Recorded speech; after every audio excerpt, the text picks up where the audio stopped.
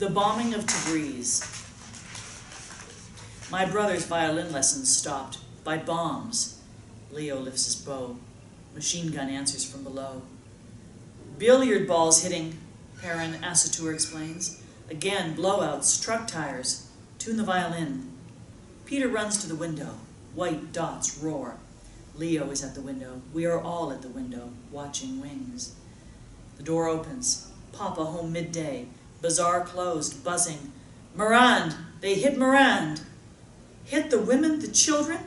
Mistook tents of vacationers for military. Herrick gathers papers, burns all, buries something. We move into basement, down big steps, huddled in unfinished room. Servants set up beds as light from narrow window dims. Herrick strikes a match. We sit quiet, listening. Roaring toward us, a bomber. Mama, whisper, screams, blow it out! They'll see us! In the dark, I hold my breath.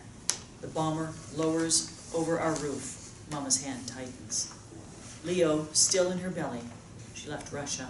Those communists now tearing our Tabriz skies. The roof buzzed. Our house shakes. In the silence between bombs, tell us a story, Herrick asks. Papa starts. His voice holding us in the dark. A Persian woman, young, pretty, was told to marry an older man, and so she did. But, as fate would have it, she fell in love with a young man. They found them together in the very act. The husband saw with his own eyes. Accused of adultery, she was taken. A squadron of bombers.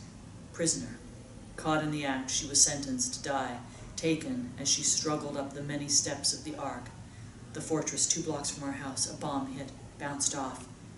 At the top, her head covered, her screams muffled, walked to the edge, pushed off. As she fell, her chador opened as if a parachute. She landed on her feet. An omen from Allah. They let her go. Listening to the light in Papa's voice, I let go. Fall into sleep. Think, if ever accused, if ever taken to a high tower, I will wear a full skirt, carry an umbrella, open it, float down, land. In the dark basement for 2 nights, with each bomb reverberating, I imagine my death. At dawn, we go upstairs, find Russian soldiers patrolling our dirt street, young, light-haired boys. Mama forgets her fears, calls out through the bars of our window, Drastviyasti! The young man lowers his gun, blue eyes smiling up. Ya Moskvichka! One after the other they chime. Mama talks of the best borscht. Other soldiers gather, look up at their native tongue in the strange Azerbaijani city. I stay quiet. How can she talk to those communists? She turns to me. They're only boys.